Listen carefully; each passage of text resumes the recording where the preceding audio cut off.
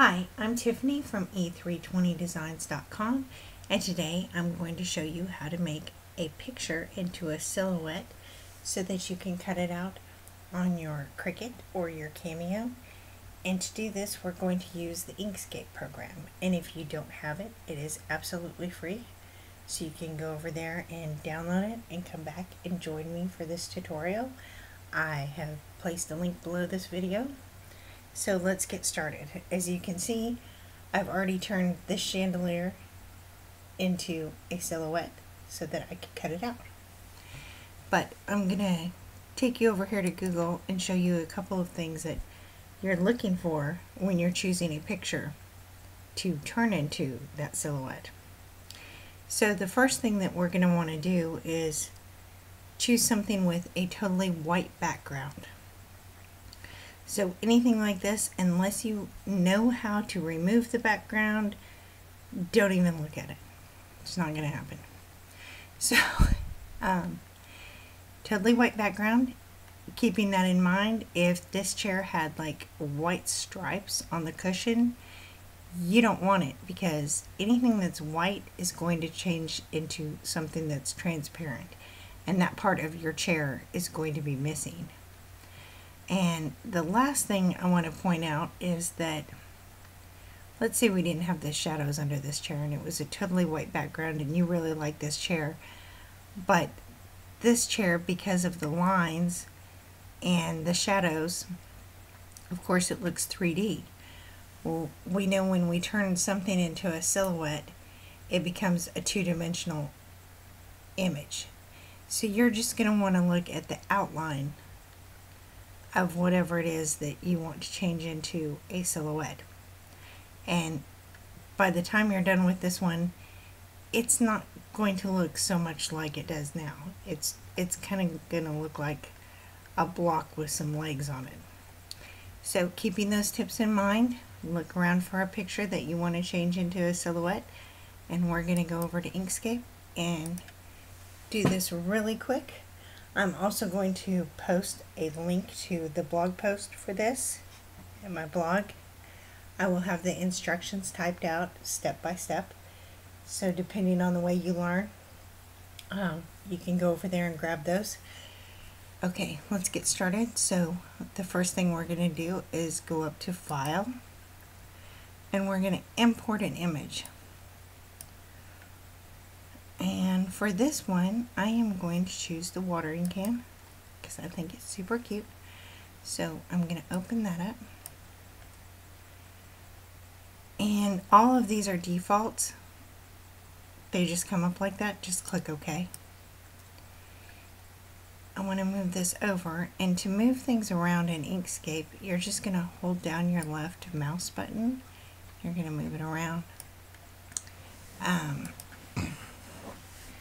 You'll notice your arrows change. One makes it bigger, one will make it rotate. So we want to click on this and make it bigger. Hold down Control on your keyboard and just pull this with your left mouse button. I'm just going to make it bigger so you can see it better. With your image selected, which means the box is around it, we're going to go up to Path and Trace Bitmap.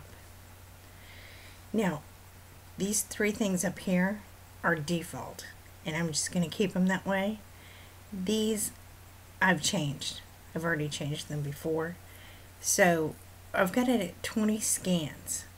And scans are like images, one on top of the other, on top of the other. The less you have, the different, it's not going to be as complete. So if there's 3, you're going to see all these white dots, and those would all become transparent places in your silhouette. And you know, that would be a cutting nightmare. It would be a weeding nightmare. So we want to turn up the scans until those are gone. 13 looks good.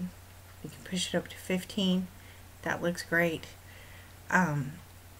I select grays, uncheck smooth, check stack scans, and check the remove background.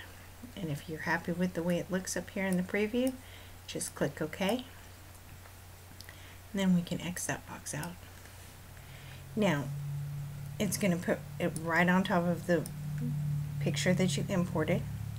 And with this selected, you're going to go up to Object and Ungroup. You're going to see a whole bunch of boxes come up, and each one of those, sorry, that's my dog. Each one of those is another image, and it's images on top of images. Do not click anything in the workspace. Just go to Path and Union, and it's going to put all of those images and make it into one. And there it is. There's your watering can. I'm going to make it black so we can see it better. And you see it lines up. Ta-da! Okay, so if you want to check your work, you can go over here to View, Display Mode, and Outline. And then you'll see how your Cricut or your Cameo is going to cut around this watering can. Go back up to View, Display Mode, and go to Normal. We're going to ignore the chandeliers. We're going to act like they're not even there. When you're saving this, you do want to click on this and delete the original image. And then we're just going to go up to File and Save As. If you are a Cricut user, you save it as a plain SVG. If you are a Cameo user, you want to save it as a DXF file. Click Save. And then this other box is going to come out if you save it as a DXF. Don't touch anything in that box. Just click OK because it knows what it's doing. I've saved it once before, so I can replace it. And there you go. It's pretty simple. Like I said, if you miss something and you don't want to keep rewinding it, I have posted the step-by-step instructions on my blog, and the link is down below.